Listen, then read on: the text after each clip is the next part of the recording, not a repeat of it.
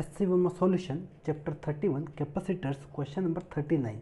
A capacitor with stored energy 4 joule is connected with identical capacitor with no electric field in between.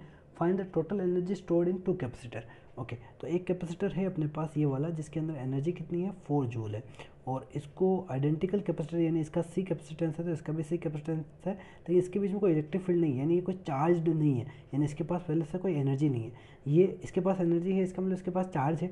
तो जैसे इसको connect करेंगे अनचार्ज से तो क्या होगा, इसमें से चार्ज फ्लो होगा, राइट। चार्ज फ्लो होने के बाद मान लो इसका चार्ज अपन क्यू ले लेते हैं, इसके अंदर स्टोर चार्ज कितना था क्यू था, तो चार्ज फ्लो होने के बाद मान लो इसके अंदर Q1 रह गया और इसके अंदर Q2 चला गया, तो Q इज इक्वल टू मैं बोल सकता हूँ डिवाइड हुआ Q1 और Q2 में डिवाइड हुआ, राइट। ओके तो देखो इसके अंदर एनर्जी स्टोर्ड हुई, तो एनर्जी स्टोर्ड थी तो उसका फॉर्मूला क्या लिखेंगे, हाफ Q²/C। ये एनर्जी ऑलरेडी स्टोर थी। अब यहाँ से चार्ज फ्लो हो रहा है क्या फर्स्ट से सेकेंड में, तो चार्ज कब तक फ्लो होगा, जब तक इनका पोटेंशियल सेम ना हो जाए। तो इसका पोटेंशियल V1 ले लेते हैं, इसका पोटेंशियल V2 ले लेते हैं। जब तक ये दोनों इक्वल ना हो जाए तब तक चार्ज फ्लो होगा। और पोटेंशियल का फॉर्मूला क्या होता है, पोटेंशियल होता है Q/C, यानी ये Q1/C plus is equal to Q2/C, right, C1 और C2। अब यहाँ पे C1 और C2 तो सेम है ना, C1 is equal to C2 है, C1 C2 सेम है, तो इसका मतलब Q1 is equal to Q2 होगा, राइट। और अगर इसी Q1 is equal to Q2 को मैं यहाँ पुट करूँ तो मेरे को मिल रहा है Q is equal to 2Q1, यानी Q1 is equal to Q/2 और Q2 is Q/2, Q1 is equal to Q/2 और वही होगा Q2।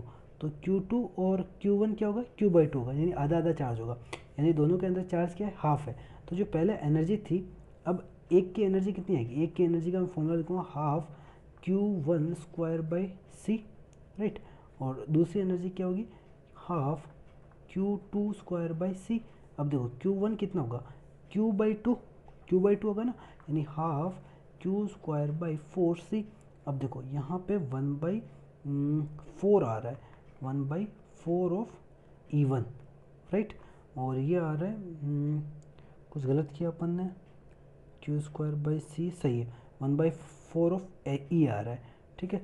और ये कितना आ रहा है, ये भी वापस 1/4 ऑफ E आ रहा है, यानी ये आ रहा है जो 4 जूल है उसका फोर्थ, यानी 1 जूल एक के अंदर स्टोर होगी, इसके अंदर भी 1 जूल एनर्जी स्टोर होगी, यानी दोनों के अंदर मिला के टोटल एनर्जी कितनी स्टोर होगी, 2 जूल।